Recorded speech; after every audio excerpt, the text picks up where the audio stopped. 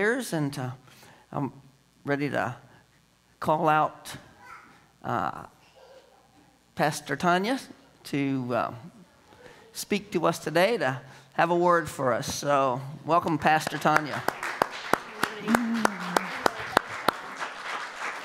Good morning. Good morning. Okay, we're going to fix chairs. There's some chairs. You can be seated. Please be seated. Yeah. This is just family in the living room, isn't it? Oh, my goodness. How is everybody? I've been missing you. I don't even remember where I went. That might be a sign of getting older a little bit, but that's all right. It happens. Oh, it's hot in here. Is it just me? Here's the skinny people in the front row. It's just you. I'm like, okay. Let me talk to us fluffy people. Nobody's going to raise their hand. If you're fluffy, please speak up. All right. How's that for opening commentary? Well, hello to our live streamers. We don't want to forget them. Is this our third time now? Believe me, we don't forget you. Sometimes we forget to say it, but we don't forget you. All right, well, you always want to ask the Lord what you should do. There's Paul. It so blesses me to see Paul Wolber here. Thank you for coming, Paul. He's been coming to this church since this building's been in existence, haven't you? You probably hammered a nail somewhere, too. Well, you're a heating and air conditioning guy, though, right? Not anymore, but that was his trade for a long time. He's been under a lot of crawl spaces, or in them, or under houses, or all kinds of crazy things. But whenever you do anything, ask the Lord what you need to do. It sounds easy, right? But I don't know about you, but sometimes I just forget to ask. When we were getting ready for the women's conference, it wasn't until I looked back that I wasn't sure what we were supposed to do with that. So I called Pastor Julie and we talked, and of course she suggested what she does for women's conferences when we travel to foreign countries, like when we went to India. And we have helped them to start their 501c for their women's conferences in international countries. So kudos to all of you for helping to give towards that. So I called her, she suggested, and I thought, okay, that's great. Well, I was in the middle of my first knee surgery, and I had COVID at the same time, and my daddy was sick, and I was like, you know what, that's good. We're just going to go with that. Well, then when I started to try and put it together for the conference, like the teachers and the topics, and I just couldn't get anything. And then I could just feel myself trying hard to make it work. Do you know what I'm talking about? Where you're just trying hard, and all of a sudden you're thinking all the time, and then you're waking up in the middle of the night going, it's not right. Well, and then this went on for like a month, and finally I thought, what is going on with this? I just asked that question, and I heard, you didn't ask me. I didn't ask him. And I went, okay, well, what do you want to do? He goes, well, what did I tell you to do? I thought, well, you told me to go be in that school for the prophets, so I've been doing all this prophecy stuff. And he goes, and? Like, duh. I went, yeah, okay. So I said, I don't even know what to call it. So from then on, I just started asking, and there was a verse, and there was a title. There's Miss Lee. Miss Lee's back. The grounds are going to look better. Lee loves to do gardening, and between her and my mom, they don't walk without picking out a weed. So, feel free if you see a weed to pick it out and throw it somewhere. Because if you throw it back in the ground, they'll start to grow again, right? So, yeah, get rid of it totally. So I thought, yeah, okay, I've got to push myself a little harder to ask and not be flippant. And so I've been trying to be diligent about that, not just with teachings, but with everything. So for this week, well, Lord, what do you want to do? Where do you want to go? And he said one word to start with. He said, caring. I thought, well, that's nice. And okay, what else? And then I heard apathy. And I thought, oh, okay. So when I sat down to think about that and pray about that and see what he wanted to do, this is where he led me. He likes for us to understand what words mean. And you're going to get frustrated if you just start going to the Greek, because a lot of people don't know how to even do that. My father-in-law, John, always taught me, go to the good old Webster's Dictionary, the old version, not the new version. Go to the old Webster's Dictionary and start there. But what I found really develops words are synonyms and antonyms. So listen here for a minute. Caring, having or showing concern for the well-being of others. Now, apathy was the second word, remember? Lack of interest, enthusiasm, or lack of concern. When I heard caring, it reminded me of our camp this year for our young people, Youth Excelling Spiritually. This is our 25th camp. That's a lot of years, 25 years. And our theme this year is Be Kind. It's Be Kind. And yes, the tie-dye shirts are not pastel. They're actually awesome primary colors. They've been ordered. They actually arrived. I said to Sarah, have that lady send a picture. Because the last time we ordered tie-dye, they came and they were pastel, yellow and pink, and the boys were like, yeah, no. They were great. They wore them for the whole camp, and never once after that did I ever see a guy wear those pastel shirts. And they were pretty cool. So be kind. In Colossians 3:12 in the NIV, Paul wrote, therefore, as God's chosen people, holy and dearly loved, clothe yourselves with compassion, kindness, humility, gentleness, and patience. And then I went on a little bit. 13, bear with each other and forgive one another. If any of you has a grievance against someone, forgive as the Lord forgave you. And over all these virtues, put on love, which binds them all together in perfect unity. Good reminders, right? I appreciate what Tom said about reading something and then you see it at a different time and it's a whole different frame of mind, a whole different trail the Lord leads you on. So one of the things I was thinking about, I wanted to go off onto kindness, which I've preached that for years. I think it's important. I'm happy there's bumper stickers and signs up now about it, yippee, and lots of ministers have been preaching it, but I like when the world starts waving the flag for it. But I thought, well, what about the caring part? You said caring. He didn't say kind, he said caring. Kindness doesn't happen if you don't care. That was the statement. Kindness doesn't happen if you don't care. And I went, okay, I can work with that. So let's look at some adjectives of caring. Attentive, benevolent. We have a benevolent fund here to help folks. Compassionate. My father-in-law, the first book that he wrote when he started the ministry, he wrote a booklet on compassion.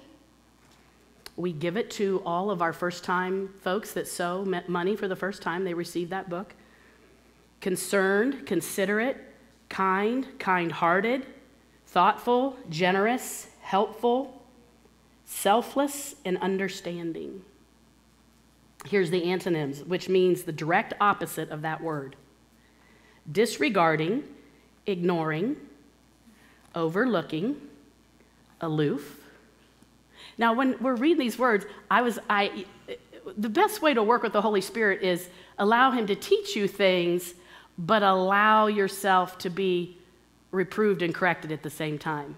Like it's a duel. So when I read the word aloof, I thought, am I aloof? And I was waiting, I was ready to go. I was like, yeah, no. And he went, wait a minute. And I was like, oh, crap. So I was like, okay, people say they're teachable until you get poked. And then all of a sudden we go like this. Yeah, It's even hard with the Holy Spirit. Imagine if he has to send someone to tell you to your face. And with this aloof thing, he said, listen, you appear aloof sometimes. He didn't say all the time, so I was thankful for that. He said sometimes. He said, you need to get on top of this. And he said, I know your heart, but sometimes you're busy, you're thinking about other things, and your face looks like you aren't engaged at all, which you're not. And so you got to be aware. And I'm like, oh, Lord. And then there was a pause. I thought, oh, no, there's going to be more. He said, you need to be more engaged with people like you used to be when you didn't have all the responsibilities you have. When I didn't have this responsibility, I had a lot more time to sit with people and talk with people. He said, listen, I need you to go back with some of that. And I'm thinking, well, Lord, I can't do all that. He said, yes, you can with who I tell you. So not everybody. You don't have to try to get to every single person, but there's some certain people, like especially at our young people's camp. There's 80 kids here. We got 30, 40 staff. and you can just be busy running around doing all these details. He's like, listen, there's a couple that are coming that need your time and attention. There's going to be other people that are offended because they're not going to get the time. But there's a Timothy and a Mary and a Paul coming.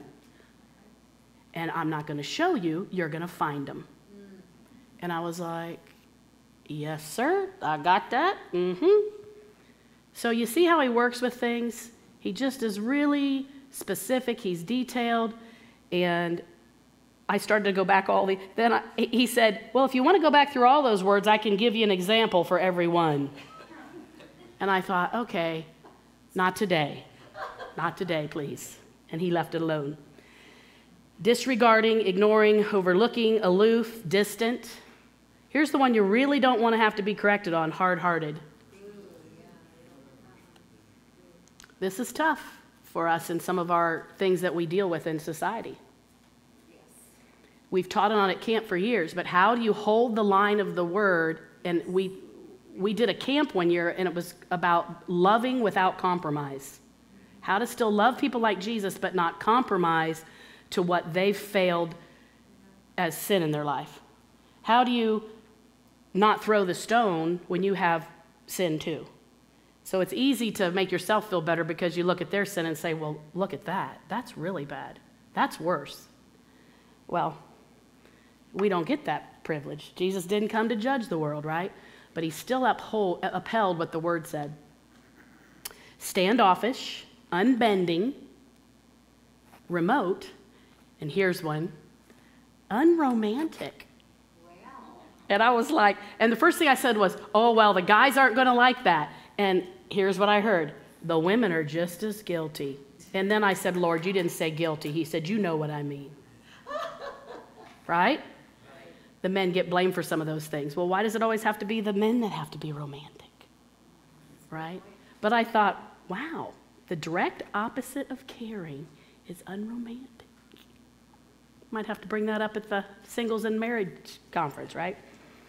So listen, the Father and the Lord Jesus, they care about things. Let's look at Luke 12 in the ESV. And listen, don't get hung up about translations.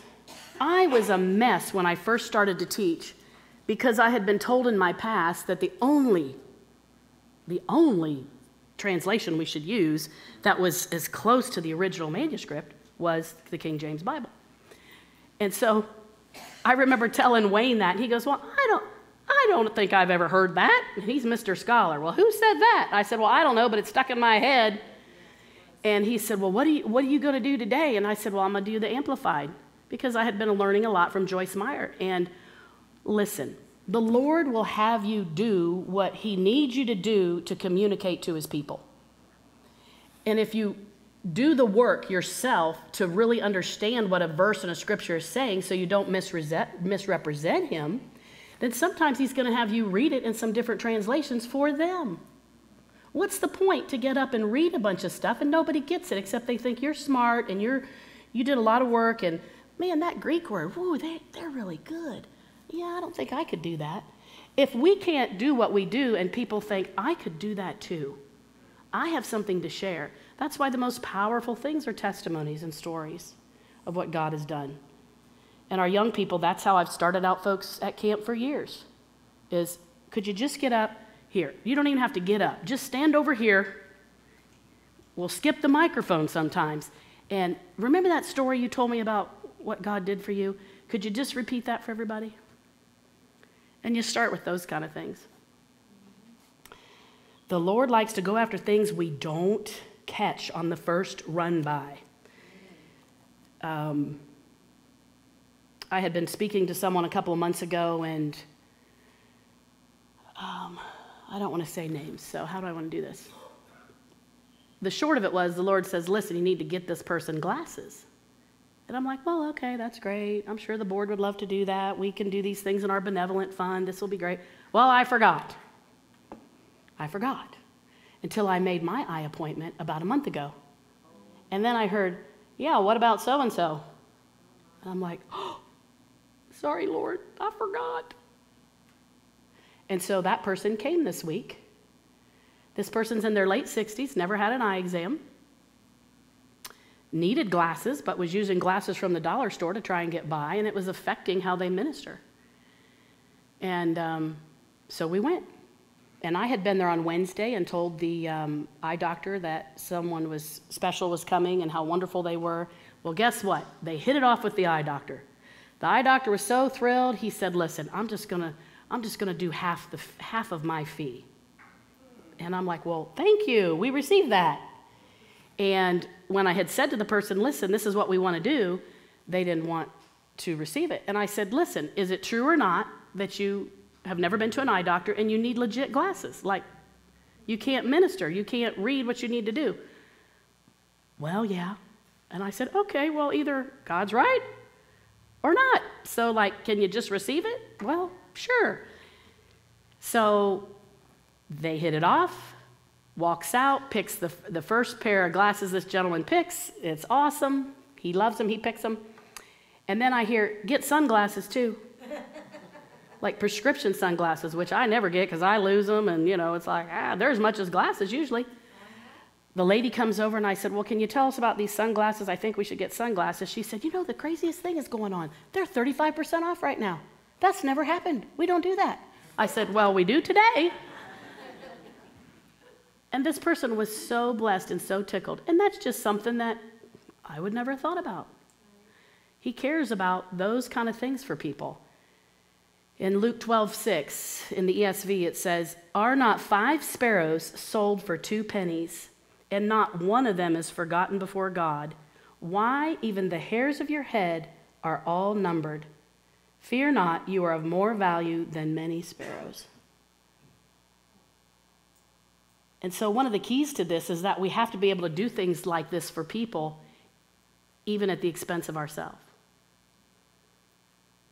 What if he tells you need glasses, but you need to get this person one first? Or if you don't have a lot of extra money, you don't have a fund, and it's going to take all you have to give this person something. Let's go back a little bit. Let's go to 1 Kings 17. I would bet I'm in the NIV case. I'm not sure. We're going to read this for a second. I think we have time. It's such a good record. "Now Elijah the Tishbite from Tishbe in Gilead said to Ahab, 'As the Lord, the God of Israel lives, whom I serve, there will be neither dew nor rain in the next few years except at my word.'" Oh, look, I looked up. There it is. And you have my notes, Case, right, to see how far we're going to go? It looks like a long way to go, doesn't it? Okay, let's get rolling. "And the word of the Lord came to him, 'Depart from here and turn eastward and hide yourself by the brook Cherith, which is east of the Jordan. You will drink from the brook, and I have directed the ravens to supply you with food there.'" This record is such a great record. It speaks to so many things right now. We could put gas in there for food. Because you know what? If you don't have the gas to get to your job, it's going to soon affect your food supply. Gas out in California, the girls texted me, is almost $10 a gallon. All right, next verse, 5. "So he did what the Lord had told him. He went to the Kerith ravine east of the Jordan and stayed there. The ravens brought him bread and meat in the morning and bread and meat in the evening, and he drank from the brook." Wow, okay. So for those of you that hear lots of, we love to be prepared for things, and I'm all of a fan for that. But there's a lot of folks, and I remember the days when you live in paycheck to paycheck, you don't have extra money to stockpile a bunch of stuff. 7. "Sometime later, the brook dried up because there had been no rain in the land." Let's keep rolling. "Then the word of the Lord came to him, 'Go at once to Zarephath in the region of Sidon and stay there. I have directed a widow there to supply you with food.' So he went to Zarephath, and when he came to the town gate, a widow was there gathering sticks, and he called to her and asked, 'Would you bring me a little water in a jar so I may have a drink?'" Here we go. As she was going to get it, he called, "And bring me, please, a piece of bread." "As surely as the Lord your God lives," she replied, "I don't have any bread, only a handful of flour in a jar and a little olive oil in a jug. I am gathering a few sticks to take home, and make a meal for myself and my son, that we may eat it and die." Elijah said to her, "Don't be afraid. Go home and do as you have said, but first make a small loaf of bread for me from what you have and bring it to me, and then make something for yourself and your son.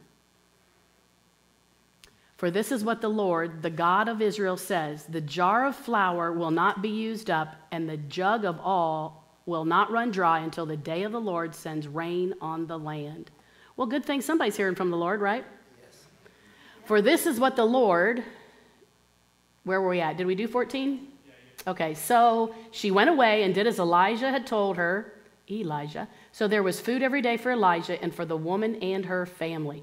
There's a whole lot of preaching you could do from these. My goodness, faith and trust and prophecy and word of knowledge. For the jar of flour was not used up, and the jug of oil did not run dry, in keeping with the word of the Lord spoken by Elijah. Sometime later, the son of the woman who owned the house became ill. Now listen, I get this a lot. I hear this from people. I had to deal with this week. And we were talking about it in the back. We got to keep our faith in the Lord. We were in Florida recently, and we did 3 deliverance ministries down there, and it's like all craziness broke out during that time. Backs went out, people got sick, the other couple went home, another person died, chickens died, depression came. Everybody was like, it's like, and the temptation is to say, you know what, I'm going to back off. Because you know, when I do all that, look what happens. Look what happens. Or to live in this expectation that every time I minister, and we have a minister friend that's older. She's probably 85 now. But she will preach that she knows he's coming for the devil. The last time she preached here, she went home and got bitten by a copperhead in her garden. At some point, we have to be above that idea that the attack is going to be coming because we're pressing in. Because how are we going to stay? Do you see what I'm saying? Yeah. It's going to wear your mind down quick. It was difficult for me this week because I was tired, and I started reading all the lists. I started making lists. This happened to this person, this happened to this person, this happened to us. And all of a sudden, you're like questioning. You're on the verge of saying, yeah, God, what's going on? Like, what is this all about? Which that's okay to ask that, but I could feel my faith kind of deflating. Do you see what I'm saying? It's a deflation of your faith, and all of a sudden the enemy, it's just like if you watch Top Gun, he just puts did you see that? Who hasn't seen Top Gun? I've seen it 4 times, like I'm so busy. Well, they do this maneuver where, how do I explain it? Somebody's on their tail, and they just stop the plane, and they go, usually back, they go behind it, and then they shoot the target. It's just like this total slam on the brakes, the plane goes behind them, and they take the shot. But that's what happens to us if we allow our faith to deflate. If we allow ourselves to stall, start questioning, all that hesitation, he can pull some slick maneuvers on us and come shoot us from behind. Now, the Lord can work things for good, but I'd rather avoid all that and see where the weakness in my mind is. And so that's why we got to get a hold of all our negative testimonies. It's difficult when you don't feel good. I have been there this year, and you don't feel good, and you are going through, and we want to replay it to everybody. I don't know why. Do we need comforting? I don't know. Does it make us feel better? Not in the long run. It's not going to help us. Sometime later, the son of the woman who owned the house became ill, the son. He grew worse and worse and finally stopped breathing. This is not good, as Seth would say. She said to Elijah, "What do you have against me, man of God?" This is pretty serious, folks. "Did you come to remind me of my sin and kill my son?" Wow. We do this to ourselves. We do this to ourselves first. "Give me your son," Elijah replied. Now, do we have the guts and the faith to do this? And he took him from her arms, carried him to the upper room where he was staying, and laid him on his bed.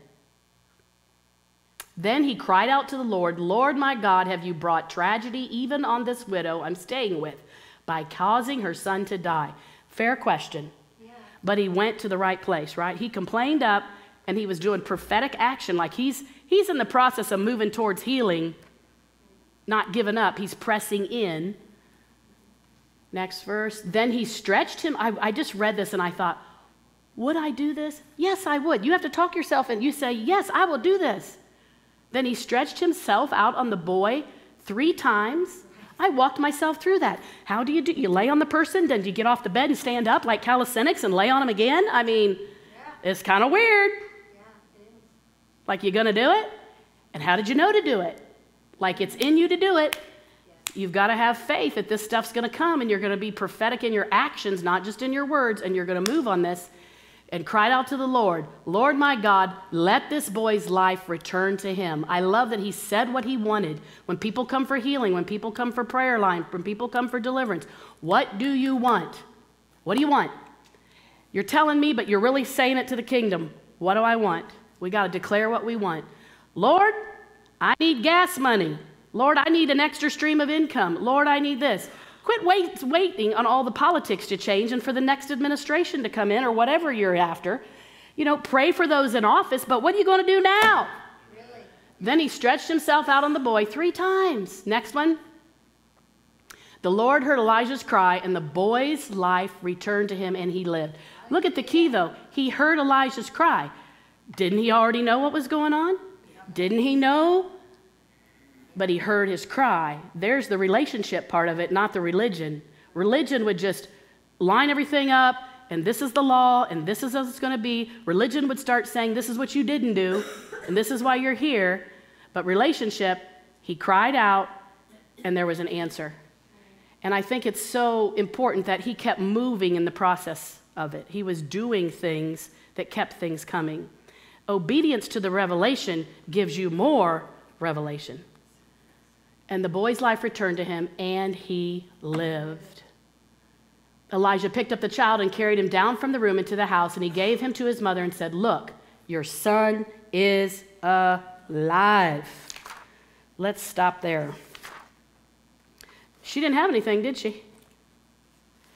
And I believe as things go on in the world that we're living in, and if you live long enough, and if you haven't already experienced this, he's going to ask you to give some things and do some things that you do not appear to have the supply for, or it's going to take your supply.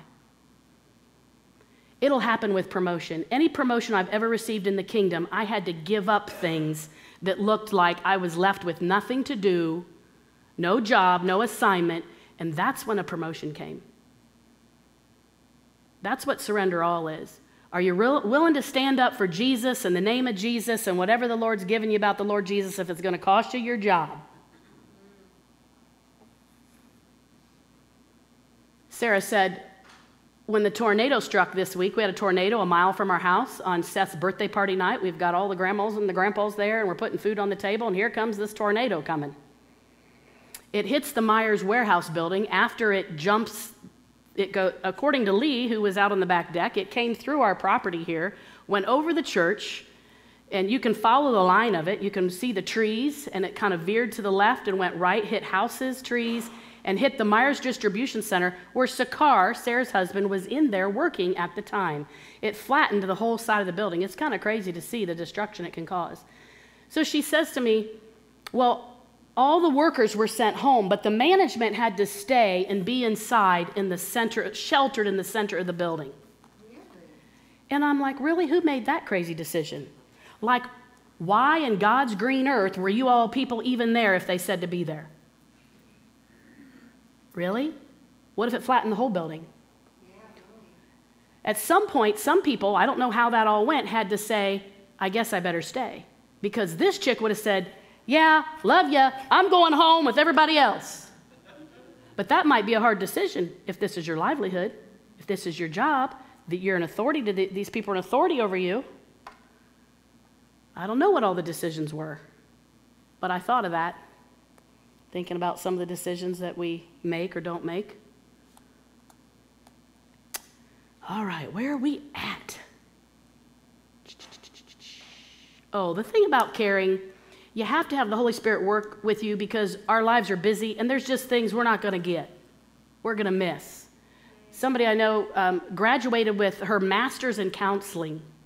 And I thought, well, that's nice. That's great. Saw it on Facebook, and her husband. And then I thought of it 3 more times. Yeah, and I kept saying, that's great, that's great. Then it dawned on me, I've thought of that 3 times this week. Why would I think of that 3 times this week? And then I hear, send a card. Kind of like that, like, duh, send a card. Oh, okay. And a gift, too. Oh, really? Okay. Well, I get a text message back from this person. I can't tell you how much that meant to me that you recognized it in this way. Well, guess what? You all did, because the card said, from Tonia, Jeff, and all of CFF. Because the $50 gift card came from all of us. And it really meant something to this person who finished a master's of counseling with 4 children, pregnant with another one, and a husband and all kinds of stuff. So, sometimes we're just a little slow on the uptake. I write a lot of cards. I know you can't all read them. Sometimes I try to type the notes along with what I wrote. This is why a card ministry is really not my calling, but I have to do it. He makes me do it. I try. I laugh now. He's like, you need to type that. I'm like, really? So, yeah, people get a card, I sign it, and then I typed and fold it up and put it in there so they could read it. I was asking for a miracle with my handwriting, but he said that wasn't going to happen unless I wanted to do hours of practice, and I opted for typing and sticking it in there. He cares about things, and I'm happy he reminds me. So no matter what you are doing, who are you doing it with? How do you learn these things? How do you know? Well, the Lord can tell you a lot of things, but it's up to the generations to teach the generations. I'm sitting in a room full of elders of the church, elders of the faith, that I've learned how to do ministry from. And I'll start naming them. Wilf and Leanie, Mike and Judy, Marty, Mary Amlin, Patty, my mom. Let me look. Mary Lou's not here. I love all the rest of you, but I'm looking for some of my older ones that have been in my life for a long time. Tom and Sue, Kevin and Sarah. Do you go to the funeral? Do you make time to go to the viewing? Do you send the card and sign it? Texting's wonderful. Do you write? Wilf, my Uncle Wilf and Aunt Leanie have been to more funerals probably than Jesus, because he raised them up, I guess. But yeah. That's what it looks like to take care of folks. I learned sending cards from my mom. My mom has sent cards for years, and when she had an oversight, she was a vice president of a hospital for a lot of years after she was the director of nursing, and she was extremely busy, and she wrote all her cards out for 2 or 3 months ahead, sometimes a year ahead. She signed them, she wrote them, filled out the addresses, and then her secretary had them and got them mailed on time. It means something. I remember when I was in a company and I was one of the top salesmen and recruiters for that company. And every time we did something spectacular, the president, who was a wonderful Christian woman, would handwrite notes to us. And I literally remember getting notes. Let's see if I have one. I don't. And I would open it up. I would hold it up to the light to see if that was a copy or if she really wrote that. And when I did, I would cry. So I could cry now thinking about it because I knew how many thousands of those she probably had to write. And it meant something for that to be acknowledged. So there's a lot of things that we can do to acknowledge people. And it doesn't require a whole lot of money. Thank goodness for dollar stores, or you can make your card or whatever. Because Hallmark, bless Hallmark, but y'all are a little expensive. Oh, we did the glasses. This is cool. When Julie was here for the conference, I said, I haven't heard from Pastor David. Pastor David was the gentleman. There were a lot of ministers with us, but he was the one that was like our personal guide. He was the one when I had the dream about the crazy stuff happening, and I told him, he's like, we're changing the whole itinerary. We're not doing this. This is a real thing. And just a teddy bear of a guy. Do you have his picture case? I think he has. There he is. That's Pastor David. He's a teddy bear, but he hears from the Lord, and he was pretty much our guardian over there. Well, I told Julie I hadn't heard from him. And I had been doing WhatsApp with him for a while. I'd never spoken to him on text ever that I knew of. So when she was here, I said, man, I've been thinking about him a lot. I know we asked him to come to the States if he would come visit all of us, but I really feel like Jeff and I want to sow some money into him personally, just from us, to help him and his family. During COVID, I know he spent all of his extra money and his own money and hours to take care of the ministers. He didn't have time for the people, but the ministers that ministered to people. She said, you know what? I saw him on Facebook. I don't know how to get a hold of him. I think he's leaving. That's it. I literally 2 days ago, he texted me. Out of the blue. I don't even know how he texted me. I talked to him on WhatsApp. He texted me, Pastor Tonia, I want to come see you. I'm in San Diego. What part of California are you in? I want to see you before I leave.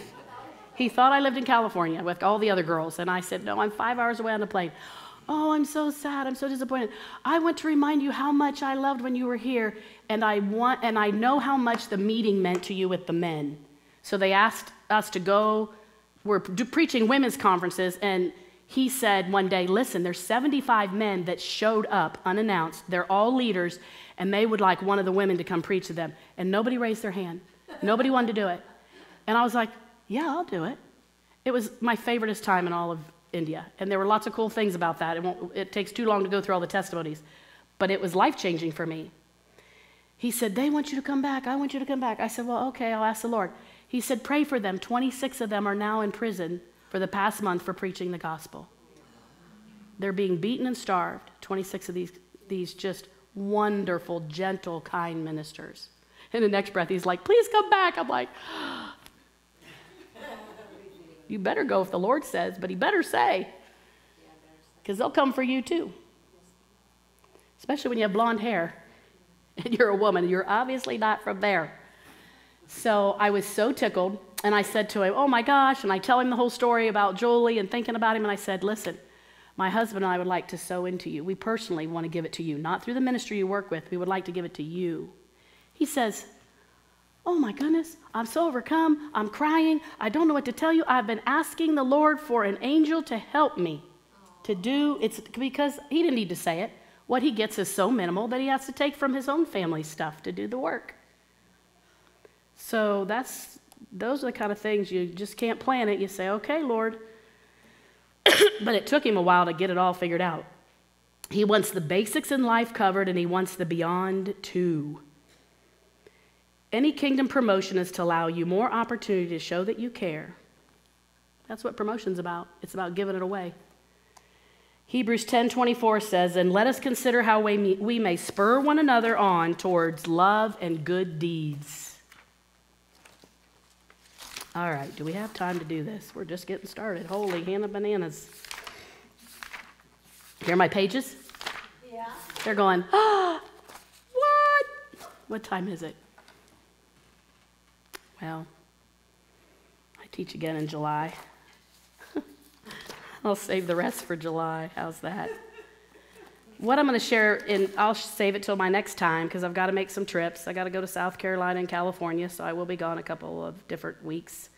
But I'll pick up on points of wisdom that have helped me navigate working with people, understanding situations better so that I could care and I could be kind. And so how many are there? 10. So I'll save those 10 because there's something else we need to do.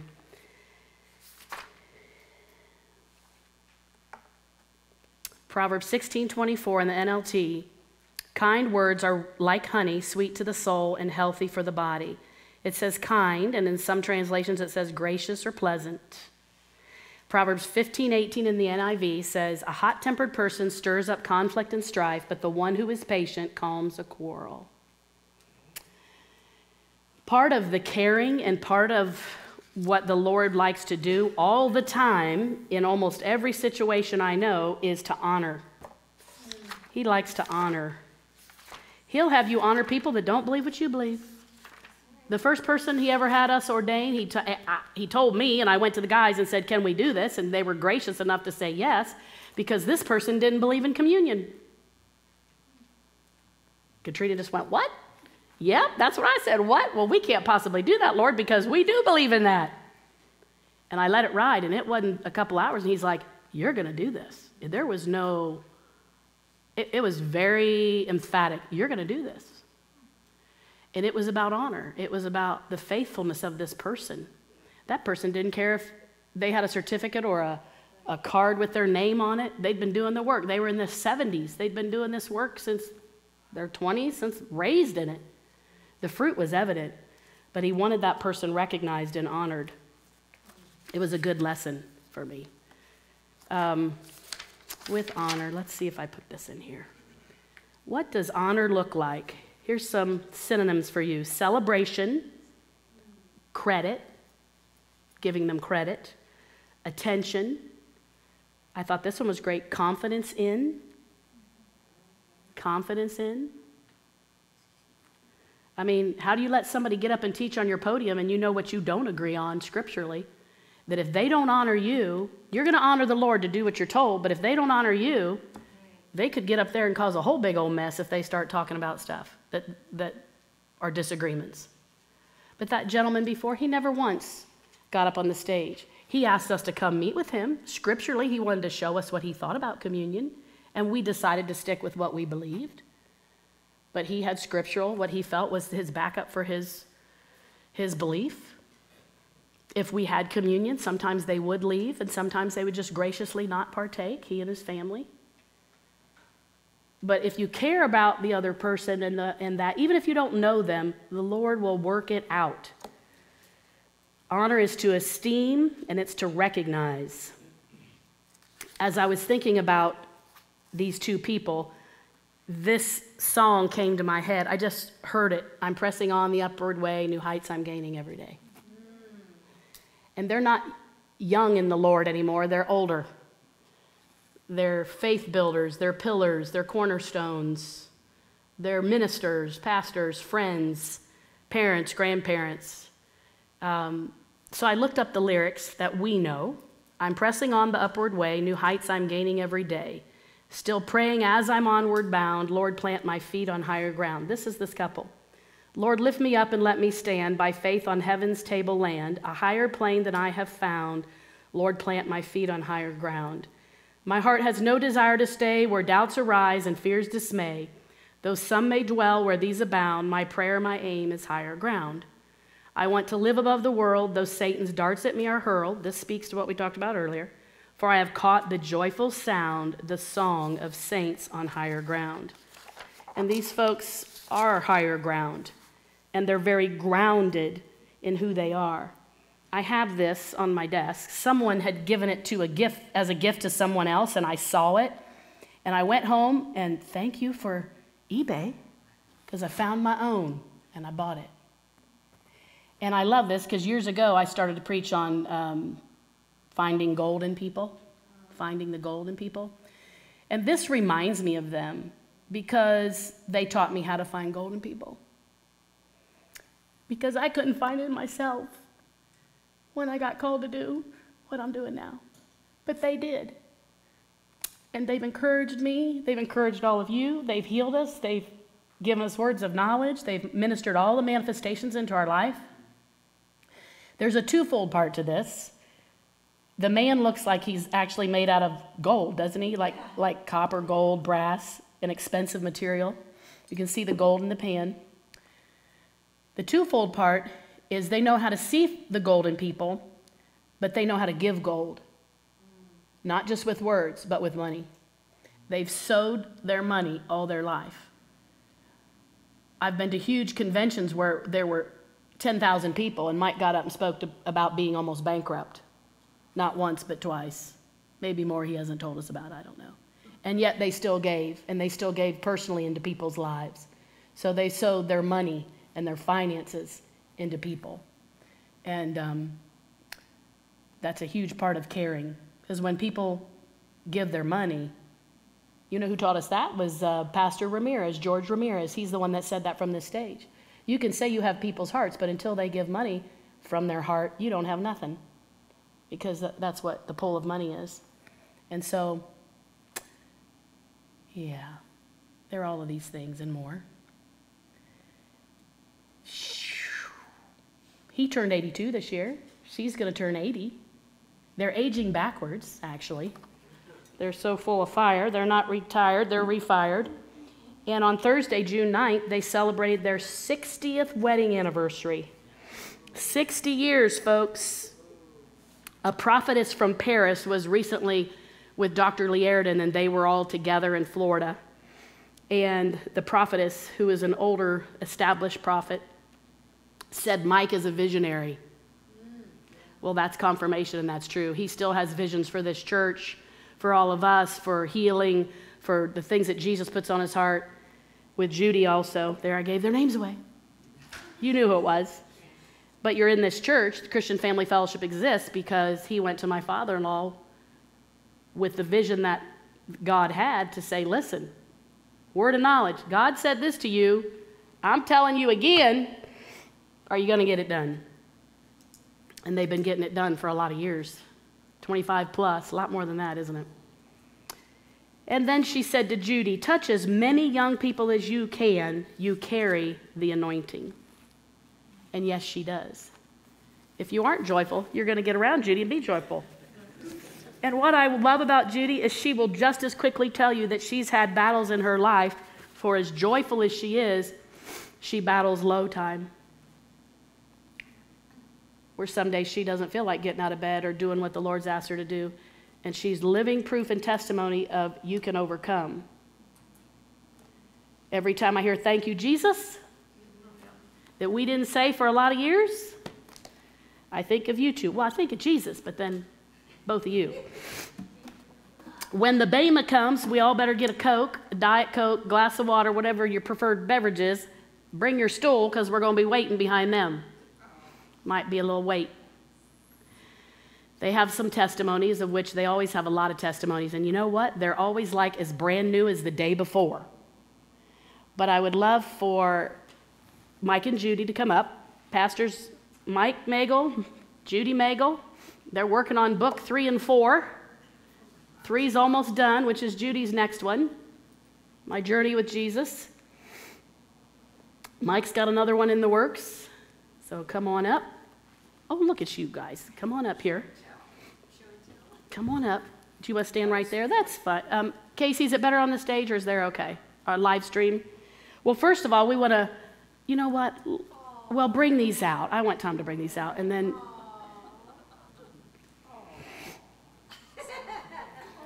those are for Mike. They're really for both of you, but Judy's going to. Oh, my, there's so many of them. There's 2 dozen red ones because we love you so much. We had to do red. And they say, happy 60th anniversary. Thank you, Jesus. We love you. And it has all our names and all of us from CFF. And, it's too much. Well, no, it's not. But I usually only give her one. Oh, Mike gives her one. It's that special one. So, well, here. Let's step aside and we'll let Kevin come take a picture of them with these roses. Can they help Mike or Tom help them? Hold them. I don't know. They're kind of heavy.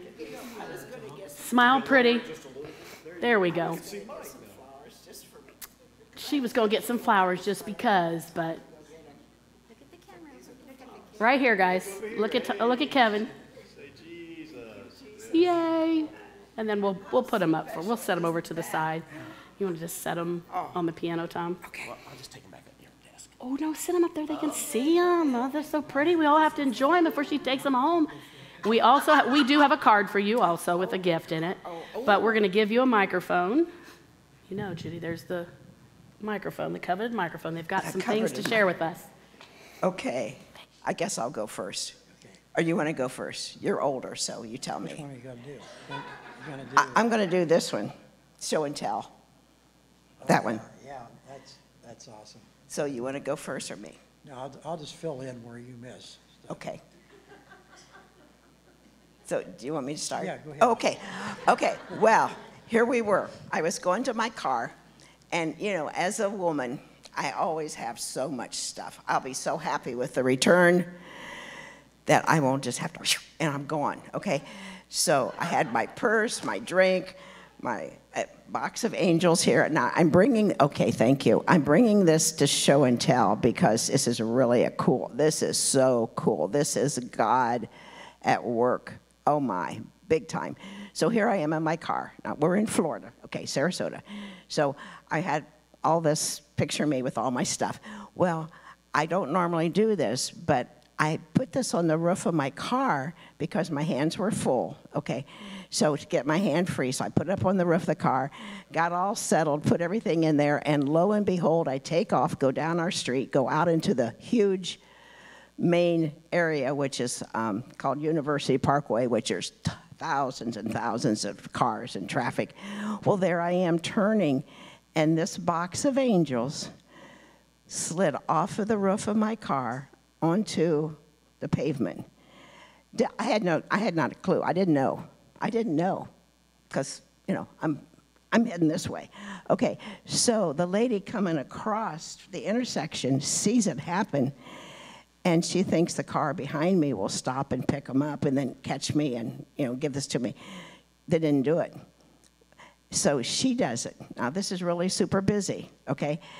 And she stops, she picks this up, and I had this little skinny rubber band on here, which I don't normally use. I use a big, thicker one, but the thicker one broke, so I just hurriedly put this little skinny rubber band on there. So would you believe that this is all intact? When she found it on the pavement, it was just like this. So she sees that, oh, we're ministers and got our name on it, got our address, got our phone number. Well, I mean, and so she opens it up, and it's full of angels. And all, how I give them out and all that. Okay, so she opens this up, and she says, I've got to call my sister, because Psalm 91:11 said that God commands his angels to protect you wherever you go, defending you from all harm. And Jesus loves you. And that was on this card, and she's going, oh, my sister the next day is going from Sarasota, taking their little 5-year-old up to Cincinnati to Children's Hospital to have their, you want to hold the box? Okay. To have their, she had a trach, and she was going to have this throat surgery, remove this after 5 years. Now, she was born 11 ounces, this little thing, this little baby. So for 5 years, she hasn't, So anyway. Something else was that's engraved in her driveway, and the cement. And the couple that was going to have the little girl that they're going to take to the hospital next to Cincinnati, that was on their driveway. Yeah. So it just really meant something to them that it was going to be okay, because anyway, I had just finished the last bite of my food at dinner, and the phone rings, and Mike says, is this Pastor Michael Magel? And he says, speaking. He said, well, I'm so-and-so, and I found this box of angels. I didn't even know my box was missing, because I do that in the evening after, I just sit down and put them together, for the next day. Well, I hadn't got that far yet. So she calls to tell us, and she's the one that picked him up. She called her sister, and then we'd be all right. She said, if I call and give him your number, and then you can pray for this little girl. Oh, so we do. We prayed for the family, and they prayed for us. I mean, it was a mutual thing. And anyway, the surgery went really great. She's doing well. And then we got to pray for the lady sister, which returned the box of angels to us the next day at the 7-Eleven. And then we prayed for her because she just had surgery, and we wanted to take her to lunch. She says, oh, I can't eat yet. I'm on just a liquid diet. So I said, well, when we come back. So isn't that cool? I mean, well, they looked at it as a sign, that everything was going to be okay. I mean, it just solidified things for her. Yeah, and it was, so that was, I just love that. She opened it up really carefully, and then she just said, I just have to show you. But, I mean, it's just amazing. Oh, the flag went off, but see, I don't even know how it opens. How about I hold it and you open it? There you go. Oh, that's how it does. Thank you. And then there's all these angels and all of this, and they were just all there. It says Bubbly Belle in here. I think she's a Bubbly Belle. It does, doesn't it? So we want to show them all your, this looks like her angel office. Yeah, and then I just put those together, in the evening, I just sit down and, put all that together, and there they were. So. This is her angel office for you live streamers that are right now texting saying, we cannot hear what you're saying without this. And it says she's a bubbly belle. All right, would you like me to put that for somewhere for you? Sure. Okay. Yes, and here's the book. Okay. But isn't that amazing? I mean, that just shows you how God, that just showed me how important we are, every detail of our lives, that even though I made a mistake and put those angels on the roof of my car, which I've ever done it. I've never done that before or since. But God worked it out that, hey, I'm going to turn this lemon into lemonade. Yes. And for that lady to even stop and see him and pick him up. Okay, that's, I'm still overjoyed about it. Well, as Tonia was teaching and everything, I just happened to flip over because I wanted to use my phone for the verses, but I looked at the verse for today, and I thought it really was appropriate. It said, this is in Romans 12:10. It says, be devoted one to another in love. Honor one another above yourselves. And, we both had terrible sinus infections. We're pretty much over them now, but when we tried to get in to see our doctor for 3 days, we couldn't get in, so finally we went to urgent care. Which you've never done before. Never done that. And We've never done it before. And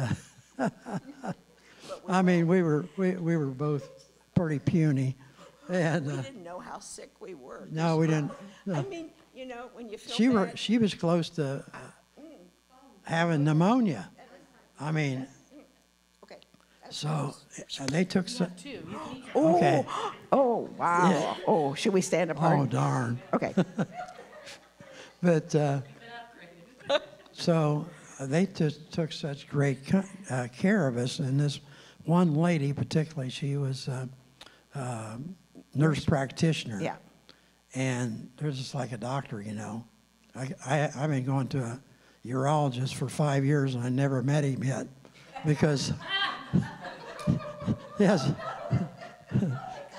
I see a nurse practitioner all the time. I mean, I don't know if he exists even. I saw a picture. They had a poster You know of him. what he looks like when you see him, you'll know He's a him. nice-looking fella. But he's busy. But he's busy. He's busy. But anyway, and naturally, Judy pulls out her angels as she always does. And there were several girls in the office plus the nurse practitioner, and gave them all Angels. angels. Well, this opens the door, and of course, I can't let them get by without saying, do you need prayer for something? And she says, I never turn down prayer. Smart woman. Very smart woman. I said, well, what do you need? And there was a couple things, but one of the excuse me, honey, but you know what? People think that we're so spiritual that we know exactly what you need. We know. Well, you know what? You just we don't ask. know squat. You just ask them, well, what? Because I may see that they need such and such, but you know what? They don't want that. They want something else. I mean, so you ask, Okay, so you ask. Yeah, what you can know by 5 senses, you don't have to go to the Spirit. No, so you ask. Yeah, the Holy Spirit. And she starts just. Yeah, just. Oh. Yeah, right. Just unloading. Yeah. Oh, and she starts things. crying. Yeah. Yeah. Well, go ahead and tell her what a couple of the things were. Well, she had just lost her father, and then she had COVID again. She had 2 COVIDs. I mean, had it twice. 2 times, getting over that and losing her father. And then there was another death in the family that was real traumatic for her also, plus all this other stuff. And then, anyway, so. Bad knee.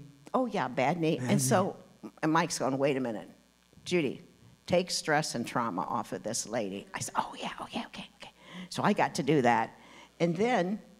Yeah, I said, well, let's look at that knee. And I said, Chris, I love the thing of drawing out the... growing out the leg, you know. So I said, let's get you in a straight back chair, put her in there, and your leg out. And of course, she felt it too. It just went. It just like it popped, just like that. It's so neat anymore. Mike he'll like get the ankle bones, you know. He'll get them together, or he'll get try and work on.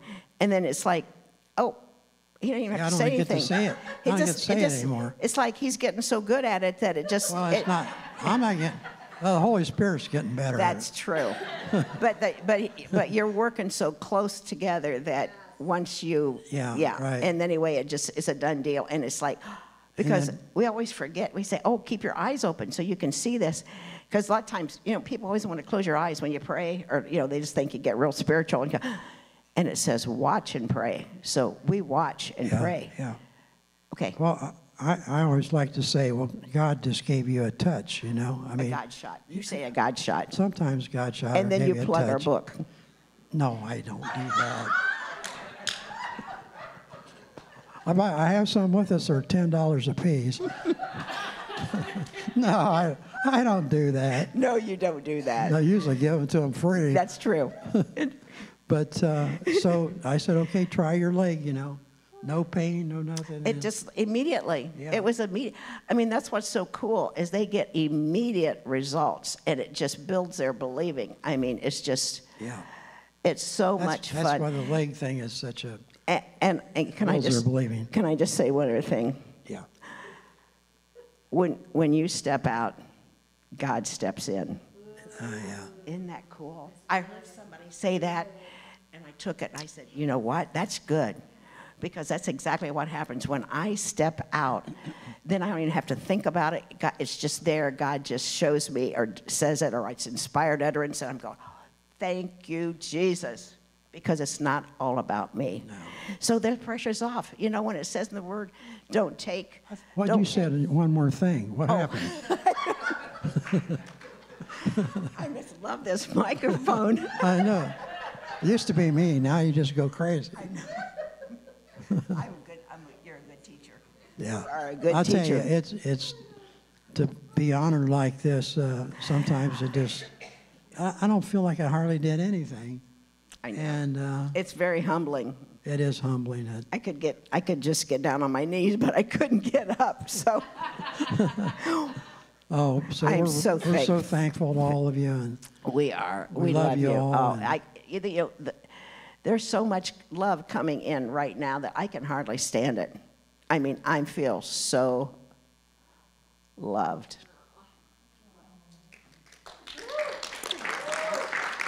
I want you to sit on this stage for a second so you don't have to keep standing. Okay. Kevin and Tom, would you come up? Where's Kevin?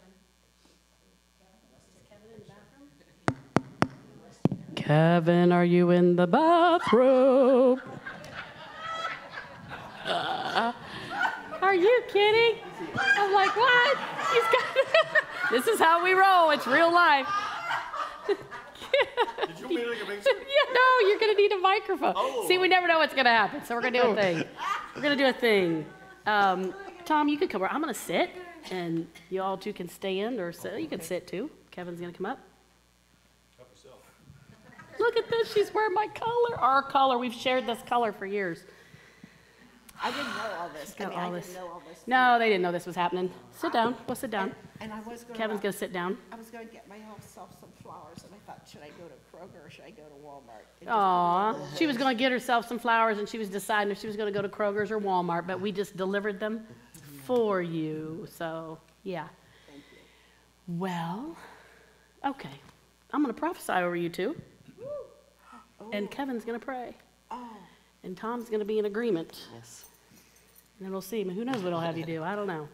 But he was inspired to have him when he didn't know what was going to happen as far as presentations. Tom didn't. And then he had them praying. And didn't somebody speak in tongues or interpret? Did you pray? I heard both of you doing things.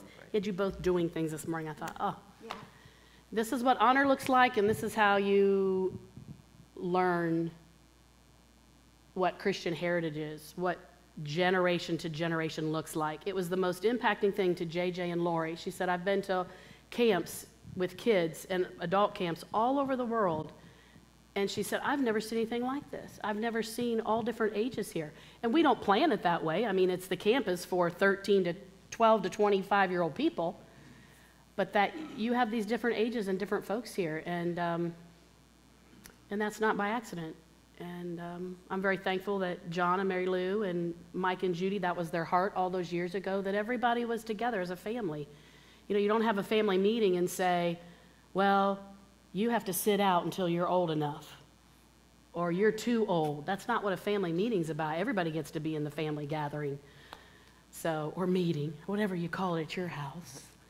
So anyways, we're very thankful for Christian Family Fellowship, and that we're sitting here because of you. Yeah.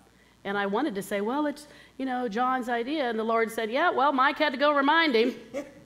And it really, we are, that you took the revelation and went and did that. Tom and Sue, Wilf and Leanie. Oh, here we got a microphone. They're not going to hear a word we're saying. You're saying. Okay, well, we had a lot of support too, particularly Tom and Sue and Wilf and Leanie, and there were others but those particularly were just great support. It's just all I can say. We couldn't have done it without them. Oh, and you had a lot of fun too, right, Tom? Yeah. Fun. Oh, yeah. Fun. Yeah, I remember Tom, when we went to ask him to be on the board, he said, I'll be on there, but I'm only going to do it if we're going to have fun.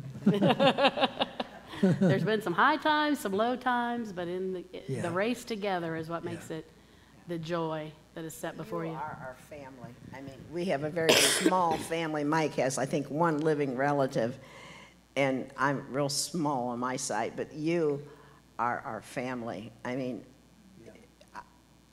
I can't tell you what each one of you mean to us. A lot. You'll never know, but in our hearts, we're so blessed to walk in here and to see and this one. Okay, we're done now. No, you can't keep talking like that. Yep, that's good. I receive it. I know they honor me well, but we're going to honor you guys today. So you can't say anything more. Glad I wore a dress. She wore a dress. She got all dressed up for us. All right, here we go. Are we ready? Everybody close your eyes. I have to see ya. Just see what he wants to say. I have set you as pillars. I have set you in foundational places. You've been faithful and true to everything that I've asked. You've paved the way in honey for me to be received, for my son to be lifted up. I'm so thankful for your faithfulness, for how you are drawn to me and to my word, how you let me encourage your heart, how you have lifted up my son and given him honor and glory and praise and worship. Your time is not done, for you bring light and you bring fire. You're a catalyst for things that are new and for things that I need remembered. Come to me with love, for I will infuse you with strength. Do not fear for what is ahead, for in every transition I am there. I have set my angels as guardians for you in your pathways, in the days ahead, for your generations to come. The fruit that you have sown will not fall to the ground, for it is blossoming and bearing fruit already. The bushels and bushels of rewards that await because you opened the gate. Don't hesitate to come to me as the days go by. As your years build, so will your blessings be renewed. Be settled. Be at peace. Know that your life and the commitment that you've made to each other was founded in me, And there's more to come. Your time is not done. You're written in the book of life. And you bring me great joy. You bring me great joy. Kevin, would you pray?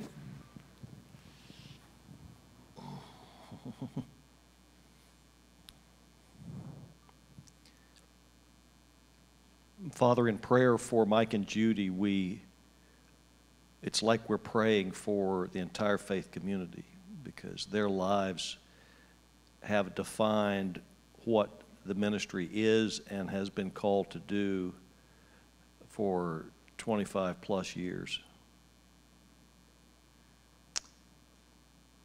Father, we pray for the thousands of people that they've touched in recent years who have been out touching lives that they don't even know about, they haven't even heard about, but the ripple effect of their impact and their faithfulness it has been felt in other states, countries, and nations and cultures around the world, Father. We speak a blessing over the lives of the Ripple people, the folks who have been touched by Mike and Judy. Father, their faithfulness has shown us how to live the Christian life throughout our life, and that we would follow in their steps of faithfulness, using their giftings, showing other people that they can walk in theirs, Father.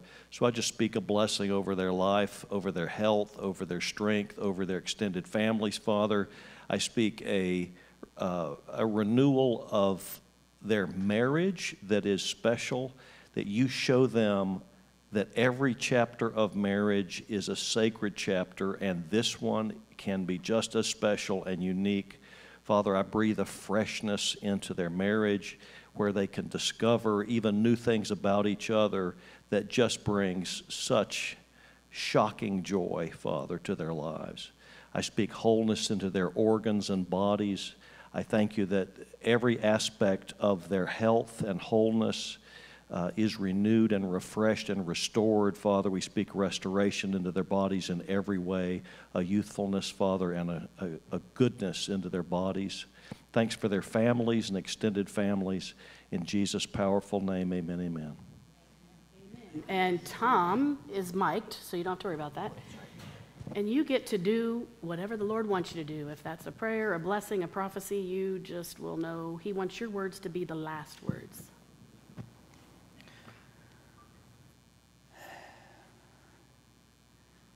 The Lord wants to challenge you, and not in a bad way, but in a good way, to believe Him for more.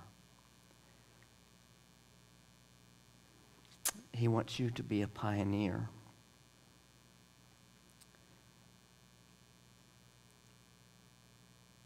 For those seeking long life.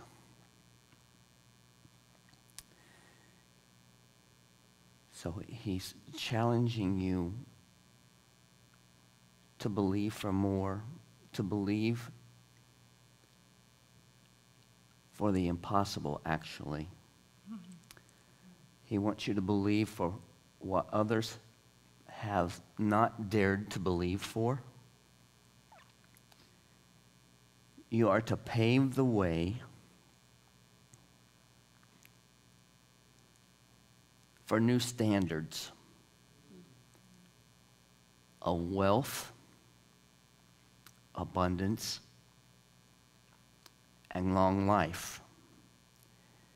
The enemy, whom you have stood against all of your life, has tried to defeat you.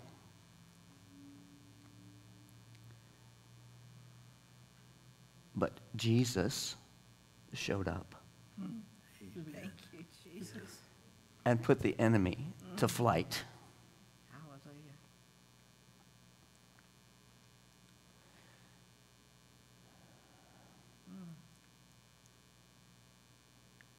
Now the Lord is telling you that whatever you believe for, He will back up. whatever. He wants you to recapture some dreams that you thought were past.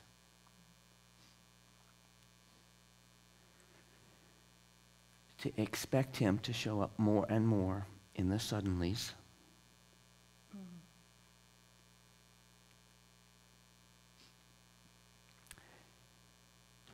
Because of what you have stood for in the finance realm, he wants to especially bless you there. Because you have dared to believe in him, he wants you to believe more.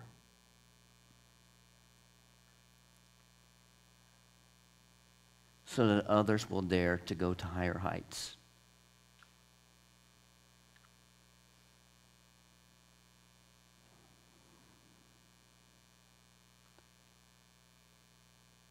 So know that there's a special touch and anointing on your life.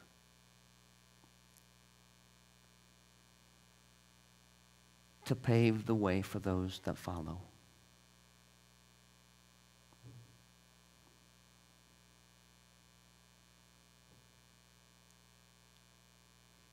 So he says, don't doubt anything that I've told you to do before, whether it was true or not.